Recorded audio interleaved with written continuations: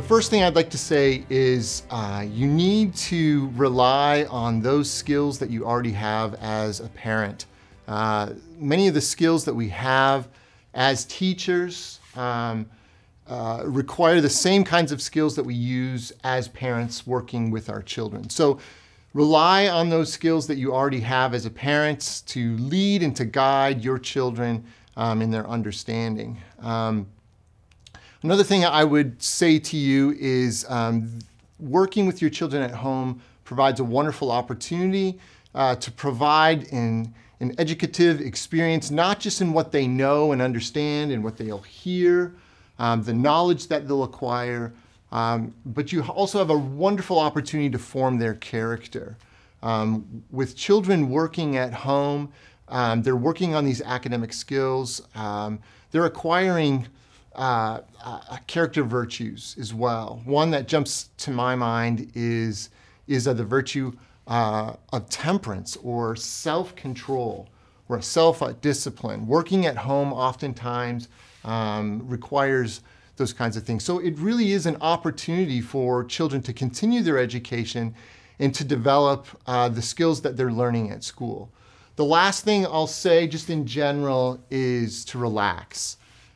You can do this. You're not going to ruin your child in terms of education and in terms of schooling. Just relax. Take a long-term view of their education. Schooling is one part of their education, but it's not everything when it comes to their education. So do your best, keep it simple, provide for them what you can and help them out. Today I'm just going to give you a few tips, recommendations for helping your child or your children to learn at home that will make the time more productive, more rewarding for you, but especially for your children. So let's get started. I have my tips here up on the board that should offer a little bit of advice for you. The first thing I'd like to point out is location. Choose a location in your home that will allow your child to get the most out of their experience. What this typically means is that you need to identify a location in your home that's well lit, a place similar to the desk that they might use at school.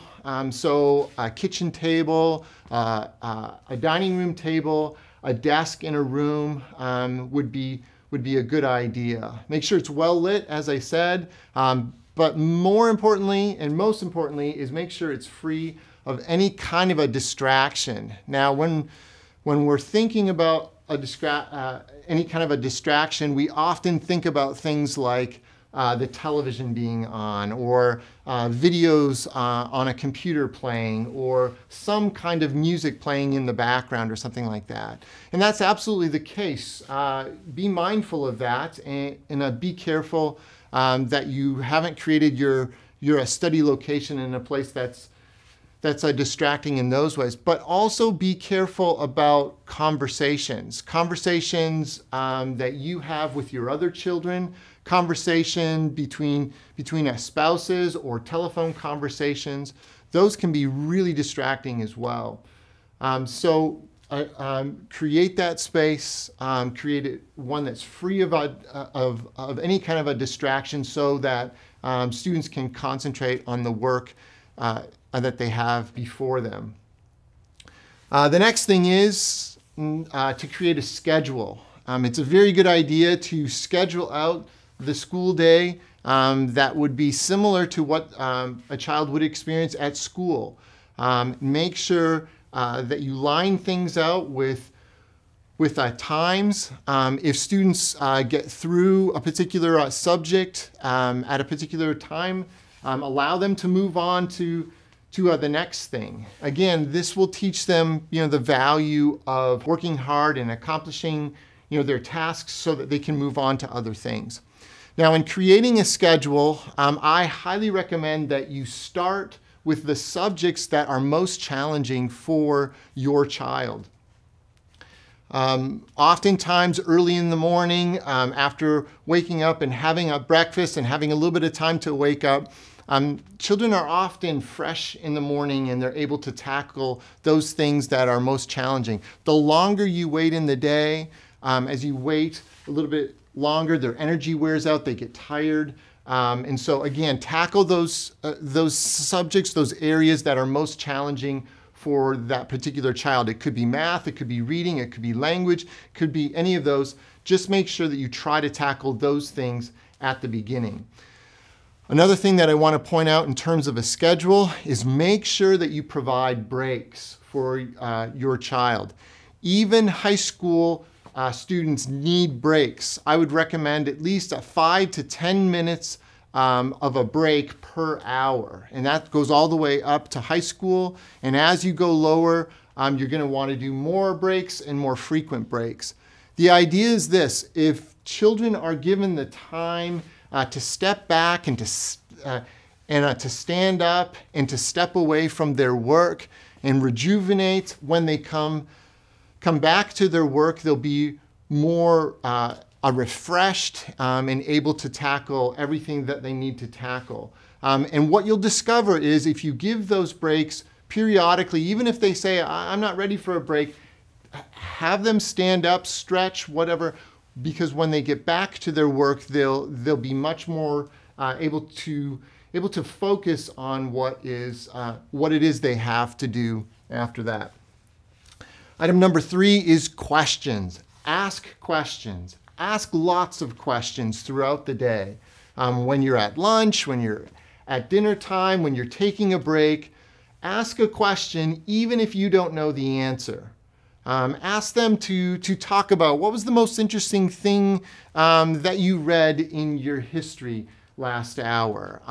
What was the most important thing that you think? And don't be afraid to say, if you ask a question and your child says, I don't know, don't be afraid to say, I don't know either.